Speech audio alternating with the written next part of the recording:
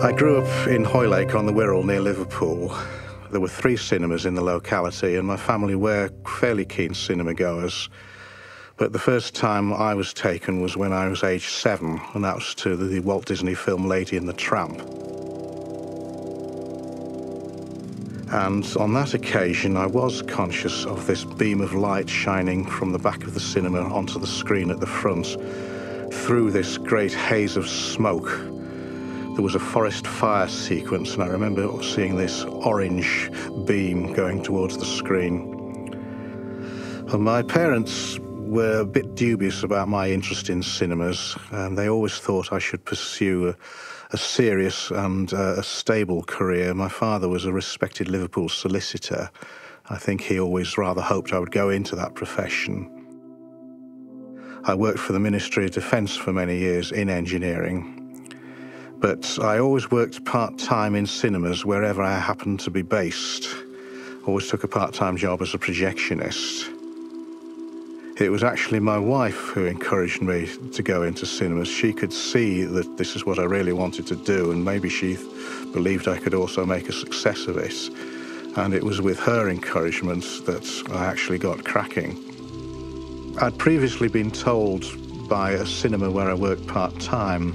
I told the manageress there, the owner, that I was looking for my own cinema, and my wife and I had drawn up a short list of places that we would like to operate cinemas. And the Royalty in Bowness was one of them, and she said, this lady, she said, "Oh, you'll never get that," she says. But so many years later, here we are.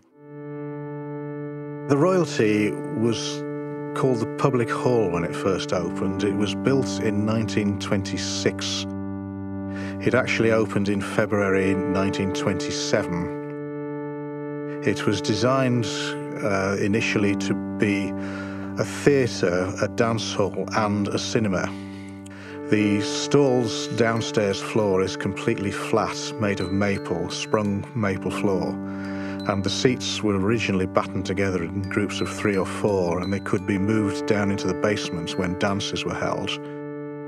It always has been open. I don't think it's ever closed. So it's just turned 85 years, continuous use as a cinema. The people behind the Wurlitzer project are really the Furness and District Organ Society. It's a 1927 Wurlitzer cinema organ, so it was designed to accompany the silent films of the 1920s. It started off in Cleveland, Ohio, in America, and then it came to England in 1934 to a cinema in East London. And then from the mid-70s, it was removed and in storage until we started restoration in 2007. The Wurlitzer was in a terrible state when we first found it. It was in storage in a semi-derelict building in Scotland. There were rats, there were dead pigeons, there was no electricity, so we had to set up arc lights and a generator to get it out of the building. And all the components, there were 4 van loads of pieces that we had to bring back to our workshops here in Cumbria. It took a long time to restore, much longer than I expected, about 5 years of work in our spare time, gradually refurbishing individual components and then sticking them back together. And then it took about a year to reassemble on site here at the Royalty. Well, it's just quite a complicated piece of machinery, really.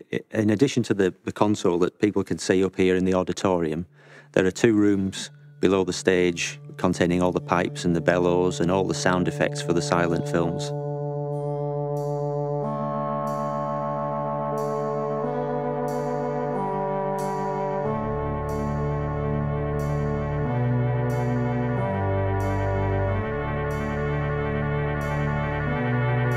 There's a blower which provides air under pressure to blow the pipes, and a relay which controls the signals from the keyboard to each individual pipe. So it's quite a complicated piece of kit.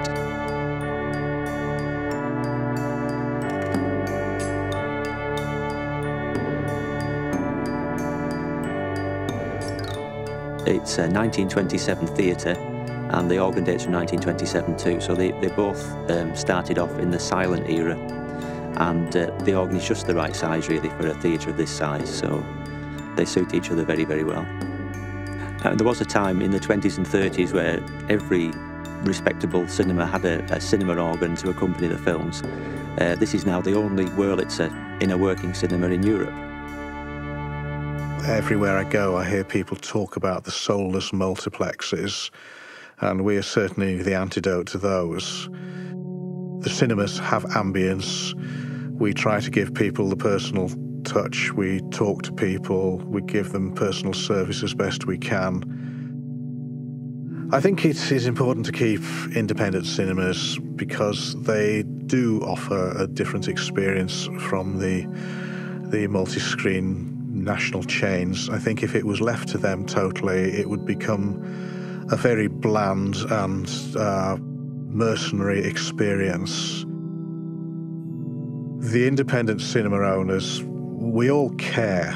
We are passionate about film, we are passionate about cinemas, and we all do believe in doing it right and not just making a fast buck. And I think we are setting the standard, really, I believe.